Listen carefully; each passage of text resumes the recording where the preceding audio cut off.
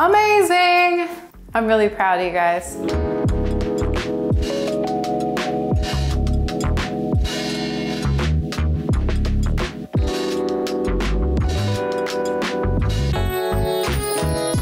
Hey everybody, welcome back to Furniture Flipping Teacher. I'm Lauren and welcome back to our Airbnb renovation. We are here for part 2 of the bedroom makeover. It is going to be a completely different room when I am finished with it. If you missed last week's video, it's really important that you see that because we went ahead and started the accent wall. So this week we'll be finishing the accent wall as well as a majority of the rest of the room. So just a little recap, if you did miss the video, the link will be down below. But what I basically did is I took a level and a pencil and just basically designed the wall. I went ahead and drew the exact design up on the wall, and then I went to Home Depot and grabbed some 1x3s that I then cut to size, and we went ahead and brad nailed them onto the wall so that now it looks like this. We also went ahead and filled the nail holes and caulked all of the seams so that we'll have a really seamless look. So my next step is to take my sander and go ahead and sand back all of that spackling that we filled the holes with, so that then it's a smooth look and it'll basically be ready to paint. So that's what I'm gonna be doing now. I am gonna be using my Surf Prep sander. You guys, as much as I use this for my furniture when I do furniture flipping, I also have been using it a ton for all of these DIY projects. And I really love that it's hooked up to this hose and then the vacuum dust extractor that Surf Prep gifted me, because I don't have any dust all over the place since this is doing a really great job at sucking it up. So all that will be linked down below in the description. I'm gonna get to sanding because this is gonna be a little bit of a tedious job and I want it to get over with. All right, got the sanding done. Again, that Surf Prep comes in handy every single time I sand. So that was about a 10-minute job. I just wanted to make sure to grab all of the nail holes that we filled, and surprisingly, Nima didn't miss any. So props to him.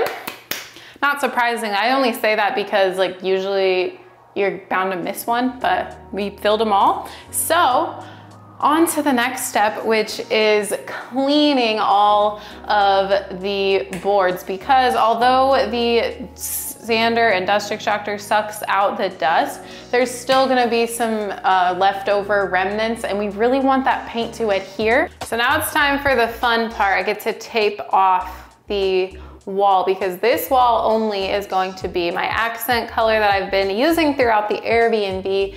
And I think in hindsight, I probably would have put a trim board actually like around the edges of like the wall and the ceiling here, but I didn't do that, and I really don't want to make all of these angled cuts to, you know, put those in there. But if you're doing it, I would suggest maybe putting a trim board around the whole thing, just so that it's a little bit easier when you're like taping things off and stuff, because I'm assuming that these corners are gonna be a little bit difficult to actually like tape off correctly.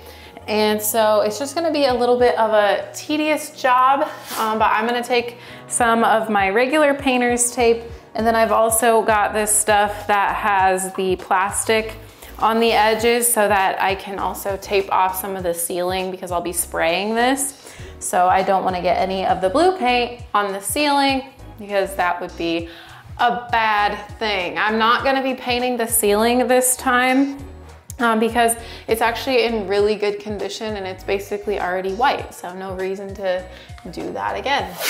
Now that the room is completely taped off with my plastic and tape, I am ready to paint. And a lot of you guys have probably guessed it, we're going with the teal that is both in the kitchen and in the sunroom. So let's open this guy up and load it in our sprayer.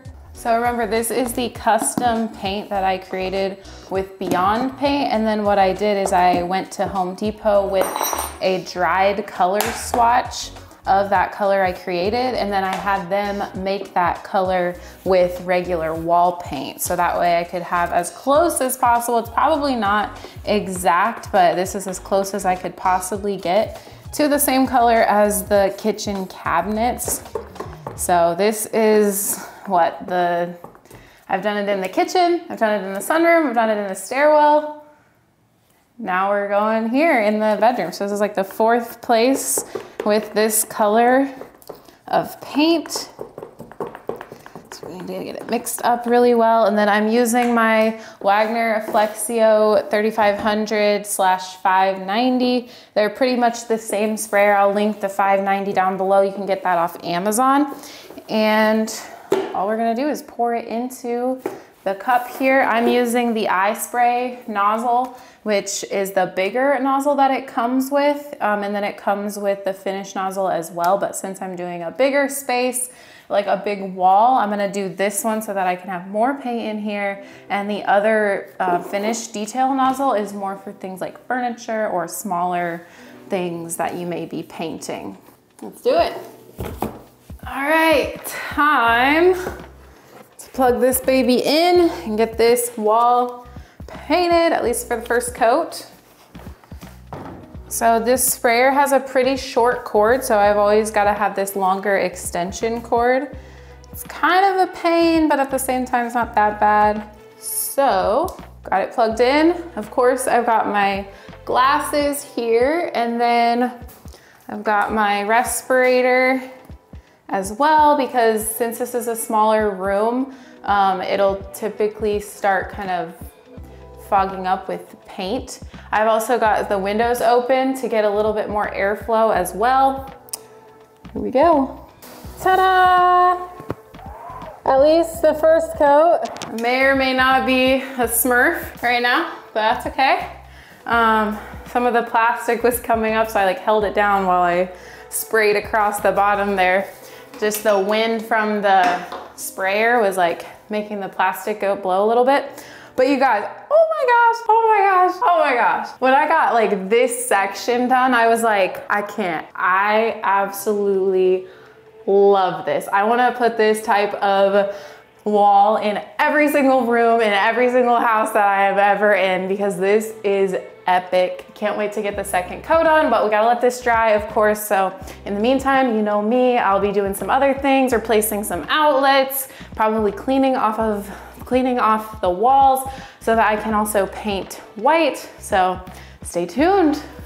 So right in here, you saw I just went ahead and took off these shelves, and I don't know what I'm gonna do back here just yet, but my thoughts are first and foremost to go ahead and take all of the shelving units down. They're like built in almost. But what my initial thought was for this area was to almost make it a desk area. So I know the door's right here, but I think if I got like a small enough chair, just made the desk come out to about here, there would still be enough room for a chair to be put here, or we could put a chair in another spot in the room, and then if they wanted to utilize this desk, they could. But I thought it would be really cool to put like a platform desk right here, maybe use one of these shelves, but then of course reinforce it a little bit better. And that way the space can be utilized better than just having shelving, because in an Airbnb, I don't know for sure if like a shelving unit is gonna be that usable. So let me know your thoughts down below in the comments right now. Second coat going on. I filled up my spray gun again, so we should have plenty of paint to get the job done. Let's do it. Woohoo! 2 coats done. It looks amazing.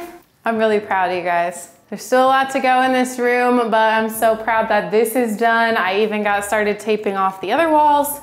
So now that's gonna dry. We'll clean out the sprayer and probably spray the walls Greek Villa another day, so that way this has plenty of time to dry.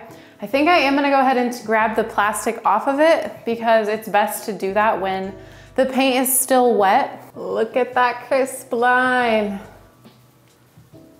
And then there's that. I must have thought I taped it off correctly, but Clearly I missed a couple spots, that's all right. We're gonna be painting this area with the Greek villa color, so no big deal there. We'll just paint over that. And I also got some paint on the floor, but again, no worries. We're gonna be refinishing the floors. That's another reason why I kind of wanted to paint first. Oops. I'm gonna go ahead and take the rest of this plastic off and I'll show you guys the wall. Now that the wall's dry, it looks even better. And although I wanna just sit here and stare at this wall all day long, we gotta keep on moving to get this project finished. So next up, I'm gonna continue taping off all of these areas where I don't want the white paint now, so that then we can go ahead and spray all of the white.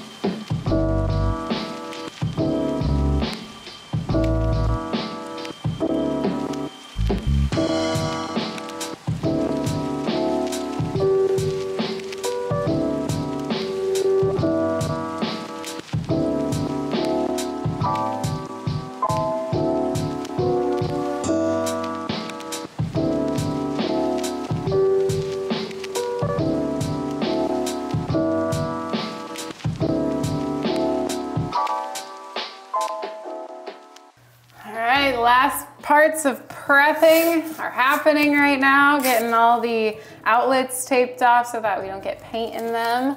You guys, prep, we have a love-hate relationship.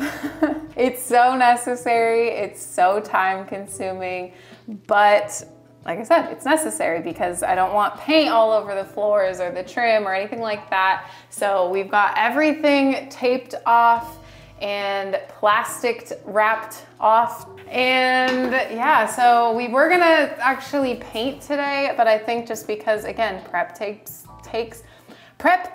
longer than anything, and it always takes longer than I intend it to. So we will be painting the walls Greek Villa tomorrow. So this room has like a weird closet thing that we think was probably built on after like the original house was built. And so for some reason they decided not to go all the way up to the ceiling with it. So there's this weird ledge, and we can't not paint way up there because it's gonna be pink while everything else is basically white. So that means that I get to go up there, see how much dust there is up there, see what's up there, clean it off, and then paint that wall back there to match the rest of the room when I paint it. Oh gosh, I think I should get a vacuum. It's bad. It's bad.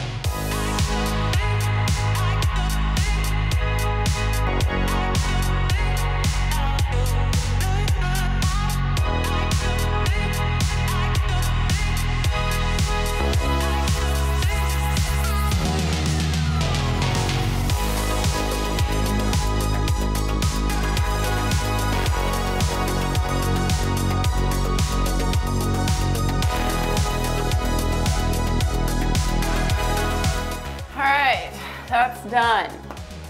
And we're gonna call it good. Whew. 10 out of 10, do not recommend doing that or having to do that. Whew. All right, now I gotta tape off this area-ish so that I don't get any spray on the ceiling. The sprayer is getting really good use out of it for sure. If you are interested, I'll link this down below, but it is a real time saver if you've got a lot of rooms to paint, or even just one. Literally, it takes probably less than half the time it would to like roll it or brush on the paint.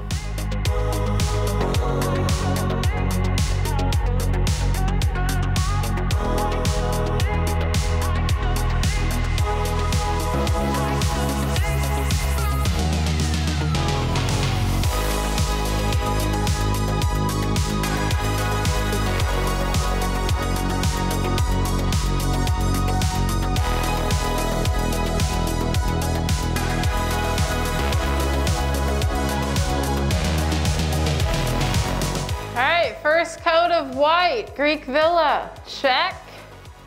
You're done. So we're gonna let this dry now, and then we'll come back for coat number 2. Coat number 2 is going on. I got my gun loaded up again, so we're just gonna do another coat.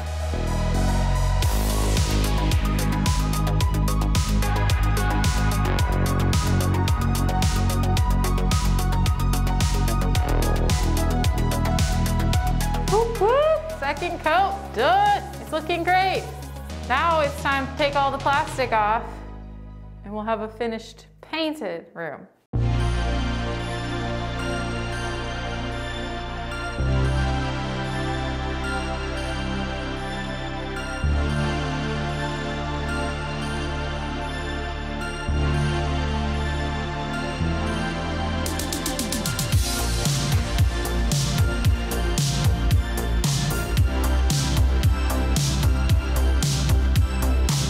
Well, when we were taking the tape off of this wall, a little bit of the paint stuck to the tape. We didn't have that issue anywhere else. I'm not really sure what exactly happened, but I'm just gonna take my brush and the blue paint and just cut in a little bit. No big deal when that happens, just a little bit of a pain in the booty. I know exactly what happened. Let me just tell you what happened. No. Laura comes over there. No, We need to get this stuff done. Harrison, get the audio from my mouth. Laura comes over here. We need to get this done. No. Wax. I did not. Play back the video, Harrison. Woo! We just pulled a lot of that blue paint up. Show the people the truth. Okay, but really don't put that in there. All right, I'm just gonna go ahead and touch this up. Also on the areas that the blue spray got onto the wall, this wall, that went ahead and got covered with the spray when I did the Greek villa, no problem. All right, and just like that, we're calling this video done.